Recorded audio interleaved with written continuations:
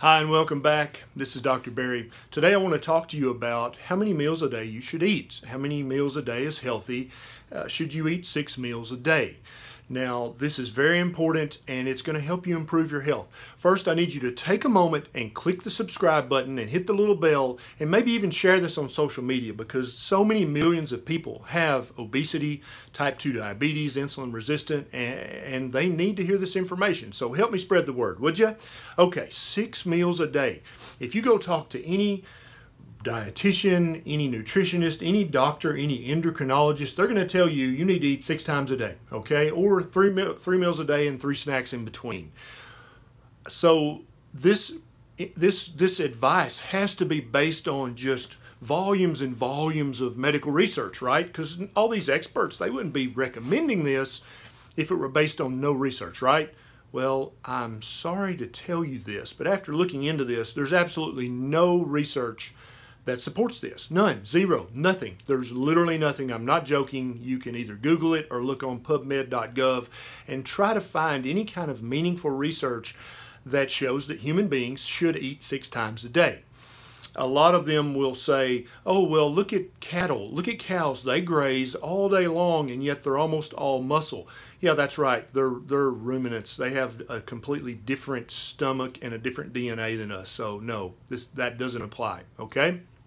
Now, I have a confession to make, and I feel terrible about this. And then I also want to tell you that at the end of this video, I'm going to tell you what I think is the best way you should eat to lose weight, optimize your health, and optimize your longevity, okay? So don't let me forget that.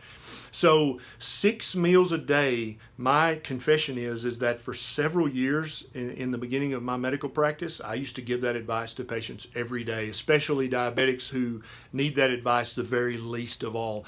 And I want to take this moment to apologize literally from the bottom of my heart and soul for giving that stupid advice to all those patients. I probably caused heart attacks and strokes in those patients with that stupid, ignorant, unlearned advice that I used to give in the beginning of my medical practice. And I want to try to make it up now with this video and videos that I make in the future. And I want to try to spread this to every diabetic, every person who's struggling with obesity and being overweight. No, 6 meals a day, that's stupid advice. Please don't eat like that, okay? So again, let me repeat. This advice that's given in the biggest medical facilities in the world by the most preeminent endocrinologists and nutritionists is based on no medical research at all. There is no research that shows that human beings should eat 3 meals a day with snacks or 6 times a day. It just doesn't exist. I'm sorry, okay? So where did it come from? Well, it came from something called expert advice, expert opinion, or expert consensus.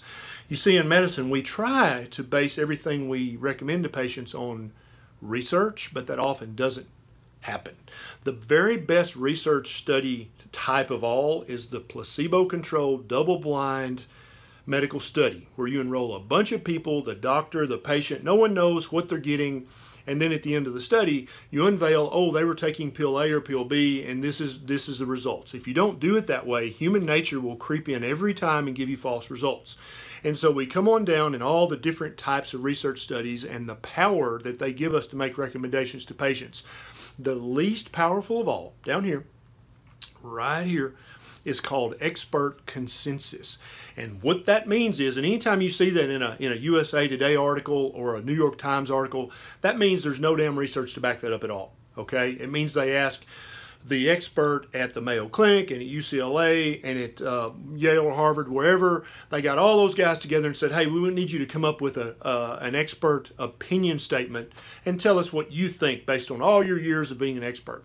So you would think that these guys would really think about this and try to do what's best for patients, and I guess that's what they're trying to do. But what usually comes out is an opinion that really benefits big medicine, big pharma, big food, and big farming. That's usually what comes out of that. I'm not sure why that coincidence keeps happening over and over when you ask experts for their opinion. I don't know, but it keeps happening, okay?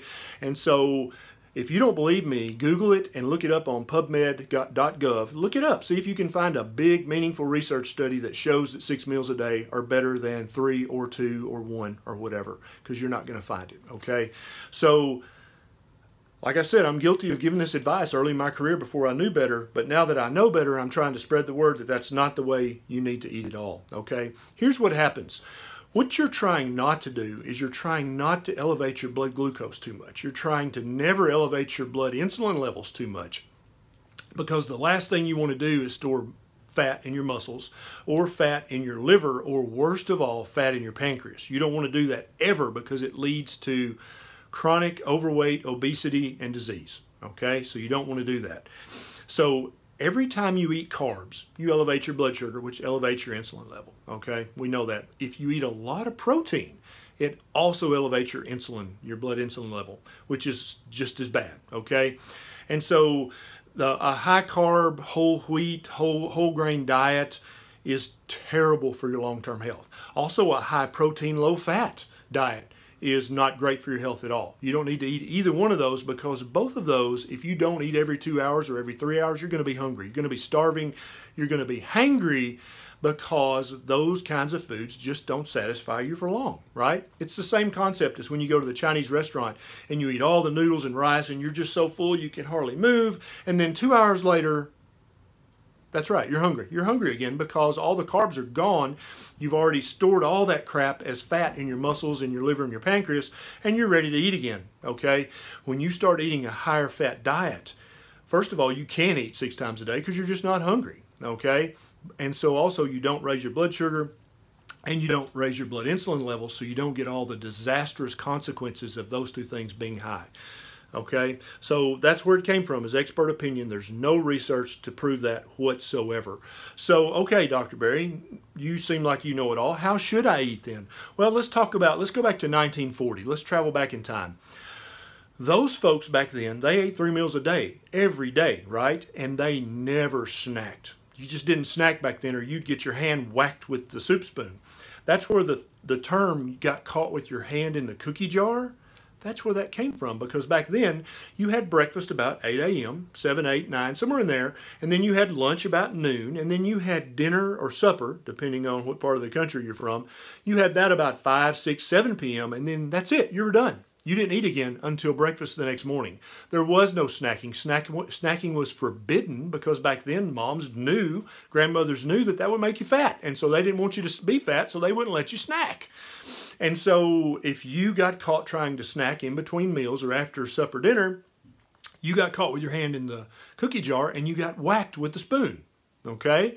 Now, back in those days, if you were a bad kid, a bad little boy or a bad little girl, then you got sent to bed without supper. That's right, yeah. And so even though that seemed like a terrible torture and punishment back then, I wouldn't like it either, but it was actually a very healthy advice to give to those kids, because none of them were overweight, and that's why. They either ate 2 meals a day if they were bad boys and girls, or 3 meals a day if they were good boys and girls, but they had a very constricted feeding window so that their insulin level and their blood sugar level stayed low all through the evening and night and into the next morning.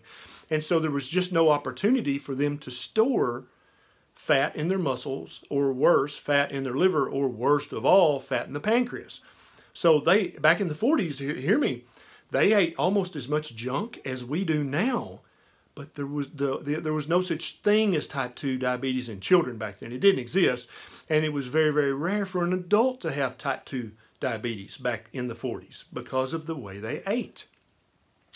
Also, there was no obesity epidemic. There was no epidemic of insulin resistance back then. There was no heart attack and stroke epidemic, because they had a very narrow feeding window and they were fasting for most of the day. Does that make sense?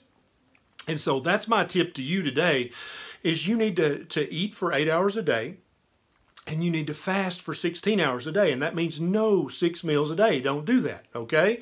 Now, if you enjoyed this video, I want you to click the subscribe button and hit the little bell, or better yet, share this with someone on social media who needs to hear this message, because there are millions of people at risk for heart attack and stroke right now who need to hear this, and if you don't share it, they may not hear it. So share this video and tune in next time, because there's no telling what bright idea I'll have.